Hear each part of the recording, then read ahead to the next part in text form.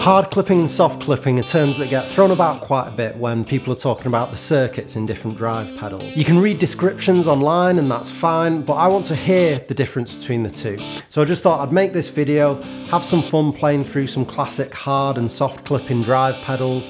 You get to hear the differences for yourself, as well as me just sharing why I might choose one over the other, depending on what I'm playing. Let's get the most simplistic definition out of the way first, and then I'll get on some of the exceptions. So basically, pedals that use soft clipping go into saturation more gradually. So they tend to lend themselves more to lower gain, overdrive type sounds. You know, they're quite amp-like. They can go into high gain, but what often happens is that the sound just compresses more and more as you add more gain. See if you can hear what I mean.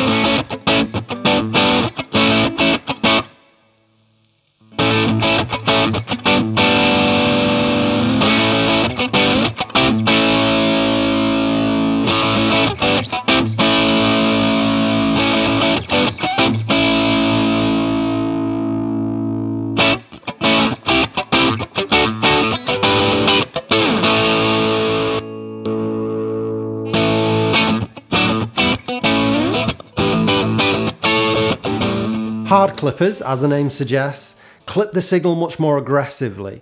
They go into saturation much more suddenly.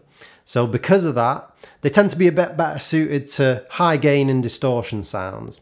So in short, most of the time I'd choose soft clippers for my low gain and overdrive sounds, while I think hard clippers are a bit better at the higher gain and distortion sounds. I've set all these pedals up with the settings that I feel best demonstrates each individual pedal's typical sound and application.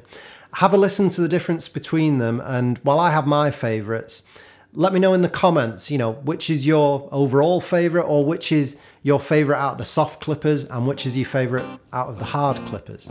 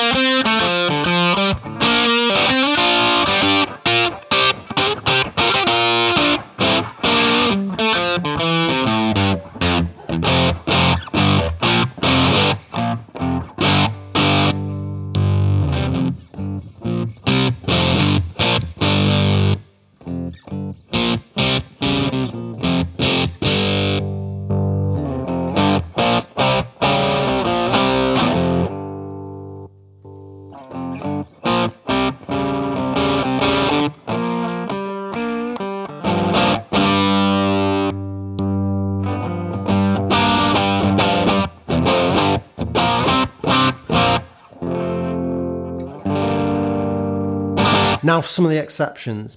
Clon style pedals, for instance, use hard clipping, but they have a really cool circuit where there's actually a clean blend control built into the gain knob. And at least partly because of that, it can go from completely clean to a lovely mild overdrive, all the way to a fairly cutting distortion. So it's not your average hard clipper. So just for fun, let's try adding a clean blend control to one of the other hard clippers and compare it to the sound of the clon style pedal. I've got a whole video on parallel stacking that you might want to check out if you like this, but just know that you can add a clean blend control to any of your favorite hard clipping distortion pedals if you want to maybe improve its lower gain sounds, or, you know, improve its note definition and dynamics in its distortion sounds. See what you think.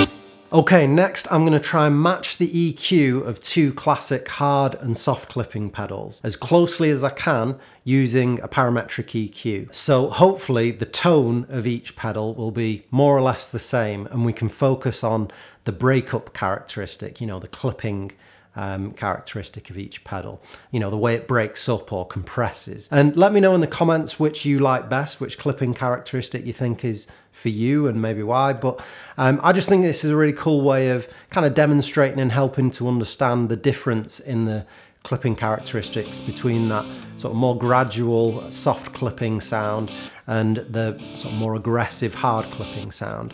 I'll play using some changes in dynamics and see if you can hear what I mean.